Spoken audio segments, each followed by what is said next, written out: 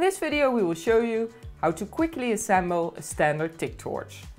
The components we need to put on the torch body are an insulator, a collet body, a collet, a tungsten electrode, a back cap and a gas nozzle. Put on the insulator first. Then screw the collet body onto the front side of the torch and make sure that it's snug. Next, slide the collet into the collet body with the split side pointed towards the front. The tungsten electrode can be put into the collet body from the front or the back, whichever you prefer.